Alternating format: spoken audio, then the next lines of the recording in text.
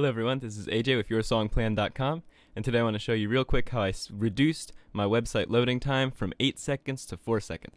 And real quick, I want to show you a few things I did to achieve that time, and if you have any suggestions on how I can make my homepage even faster, that would be great. I'm still working on that. I would definitely like faster than 4 seconds.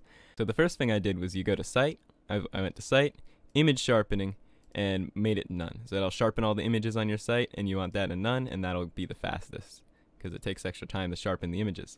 The next thing I did is I went to the Pages tab, and under Page Transitions, I selected none, so that there wouldn't be any transitions between the pages, and that would load the fastest.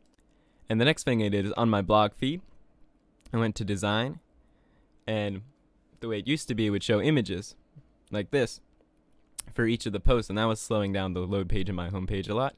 So now I just uncheck the images, and so now it'll just show the text, and that'll load a lot faster. Another thing I did is I used this website called compressor.io, and it compresses, reduces your images, and I did that to all the images on my site, and that helped a lot. And so that's all I did. I hope this helped, and like I said, if you have any advice for me on how I can improve my website loading time further, please let me know in the comments. Thank you for watching.